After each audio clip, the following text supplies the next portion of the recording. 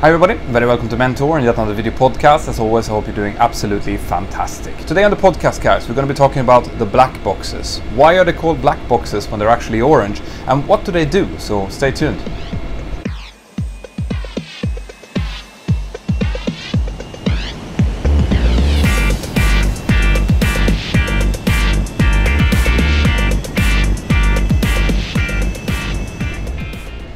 I want to start by dedicating this video to the love of my life, Sandra. Sandra, you're my wife. You're the one who's supporting me through all of the work on the channel and all the work I do with my actual job. I love you, honey. So, black boxes, guys. What you need to understand is that I say black boxes because there tends to be two of them. Okay, every aircraft that is above 5,700 kilos of maximum takeoff weight needs to have the black boxes fitted to them. And the black boxes is the CVR, the cockpit voice recorder, and the FDR, which is a flight data recorder. Okay, they work in similar ways. They capture data that is there to help an investigation team to determine what went wrong in case of a serious accident or incident. The flight data recorders are stored in the back of the aircraft towards the tail section, normally above the passenger cabin, because that's the part of the aircraft that is less likely to sustain major damage in case the accident would happen. If we start with the flight data recorder, okay, the flight data recorder records loads of different parameters. Okay, by law it has to record at least 88 different parameters, and that includes things like real time, the aircraft's path, aircraft speed, the position of the thrust levels, engine indications and engine parameters, the position and movement of flight control surfaces, and basically anything that can have an impact on the flight, basically, in order to understand what has happened to the aircraft. So modern aircraft, they have over 1,000 different parameters. And those are being recorded continuously for 25 hours, and then they're being over recorded. So the last 25 hours of an aircraft's existence is always recorded. The cockpit voice recorder is slightly different. As you can hear from the name of it, it actually captures the voices of the pilots, and it also captures what's going on in the area of the cockpit. So it takes the input from both our headsets, from whatever goes out to air traffic control, but also up here there is an area recorder that picks up any ambient noise. So if there would be a large bang or a crack or a hiss or something, maybe the pilots are talking without having their headsets on, all of that is also being recorded. Okay, it can record up to 2 hours, so the last 2 hours of a flight is continuously being recorded, and then it's being overwritten. And that's important to remember, because I'm going to explain a little bit about how we use the voice recorder later on. Okay, now because we're supposed to be able to get these black boxes, even if the aircraft has sustained major damage, it has to be built to really tough specifications.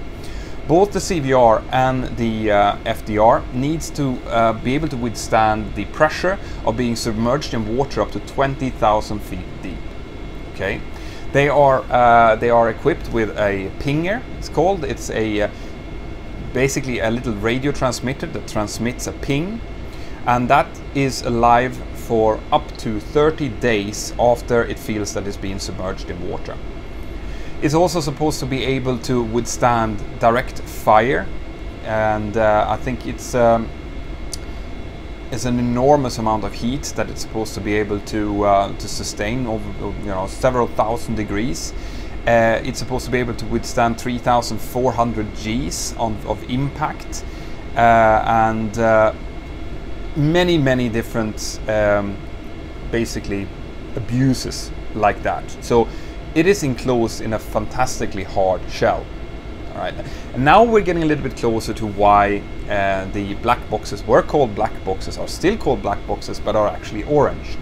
So the they started to be manufactured back in the 1950s. Back in the 1950s, they were actually black, okay? They were coated in a heat-resistant and fire-resistant paint, which was generally black.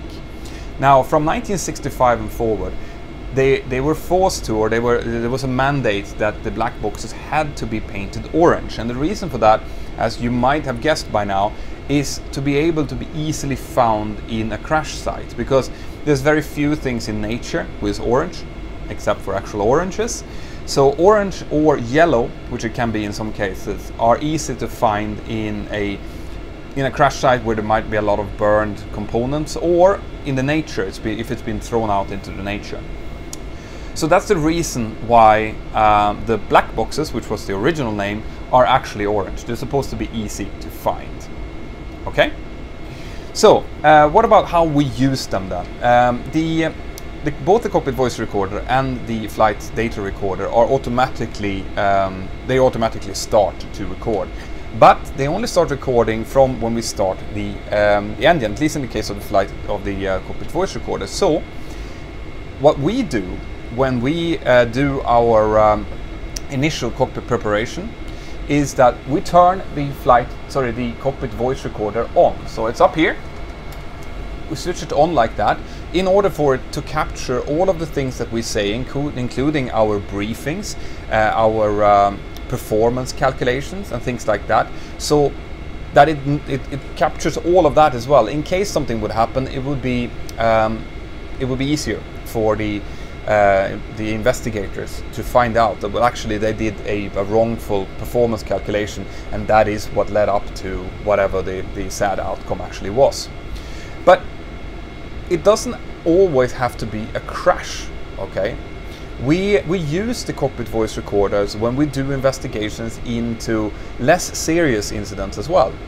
And since I was saying in the beginning that the cockpit voice recorder overwrites itself every 2 hours, it means that it's extremely important that we actually stop it from recording in case something really, really bad would happen, or something that we need to make a report about. So if we have, for example, a rejected takeoff due to lack of performance, or if we have a near air, mid-air collision, or if we were about to take off on the wrong runway, or basically anything that requires a well, not everything, but most of the things that are serious enough to require an investigation. When we get back into gate, we stop the aircraft, we shut down the engine, we actually have to pull the CVR circuit breaker. So that is extremely important, because if not, then we might run the risk of whatever happened being destroyed by, continuously overwritten by the aircraft. So there are actually some flight deck procedures involved with the cockpit voice recorder. When it comes to the flight data recorder, there's not much we can do. It just records everything. But it is being used not only in accident investigations, but also to monitor things like, for example, the engine parameters, because it can start seeing when an engine is starting to become old that some certain parts of it, is starting to give way. And that way, when they do the yearly check of the flight data recorder, or even if they have a suspicion that something is wrong with an engine, they can go in, they can log into the flight data recorder, and they can get that data and get that confirmed. So it's actually a very good system. Now, the old CVRs and FDRs, they tended to be written on magnetic tape. All right. Nowadays, we're using memory cards, solid state memory cards, because they can record a lot more data on it continuously, and it's also no moving parts, so it's less of a chance that something will actually break. Now, I've gotten the question on the channel as well. Why don't we just transmit all of this data continuously all the way? Why do we still have to go out and look for a black box when something has happened?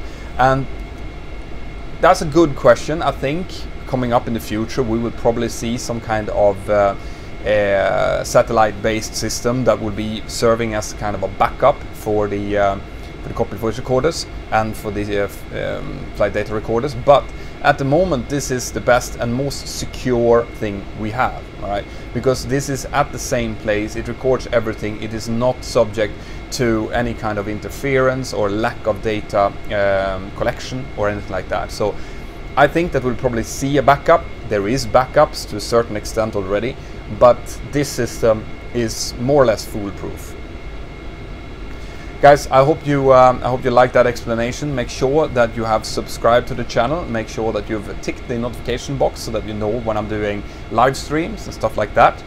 And get the Mentour Aviation app. We're getting more and more people in there. The chat is more and more exciting every day that goes by. It's a lovely app to have. It's completely free to download. So wherever you are out there in the world, I hope you're doing absolutely fantastic, and I'll see you next time. Bye-bye.